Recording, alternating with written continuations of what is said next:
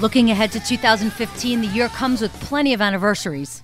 For Van Halen, 1985 marks the beginning of the Sammy Hagar era, and 10 years later, the release of their album Imbalance, which was Sammy's last album with the band. The Red Rocker was the host of the Classic Rock Roll of Honor, which taped last night at the Avalon in LA for Classic Rock magazine. We actually broke the news that next year marks 30 years since joining Eddie and crew. 30 years since I joined Van Halen? Wow. I believe you. No, listen, I don't keep track.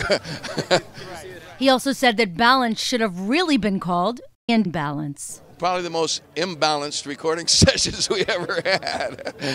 We should have called it Imbalance.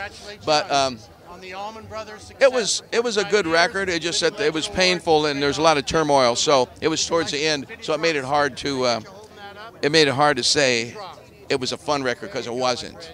But it was a good record. I like Big Fat Money. The Classic Rock Roll of Honor will air on Access TV in December.